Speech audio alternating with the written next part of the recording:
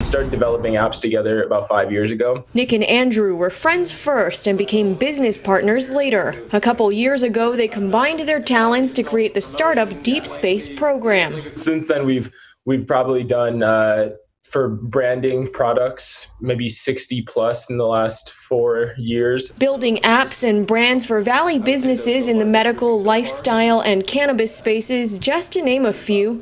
Coronavirus put some of their projects on hold, but that's when Andrew got an idea. I was like, I don't know, should we go through with it? And he was like, oh, you know what, let's go. It'll be 2 days. We'll get it done in 2 days. We'll just sprint through it. It ended up taking them 5 days to create an app that could help users find that ever-elusive pack of toilet paper. And so we took our background, Andrew's in technology and mine in design and branding, and just kind of quickly mashed them together. The TP Finder launched at the start of April. Less than 2 weeks later, it had more than 100,000 users cross-country. Las Vegas, San Diego, LA, a lot on the West Coast, and then New York, Philly, DC. Nick says this app is fairly simple, but launching it was still a gamble.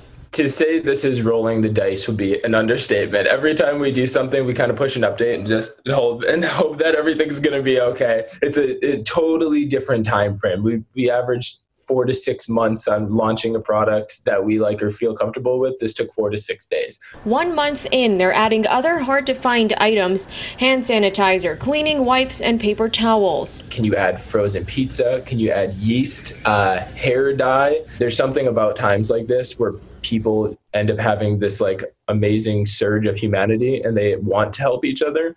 And we found that TP Finder has honestly been a product of that. Tiana Bonner, Fox 5 News, local Las Vegas.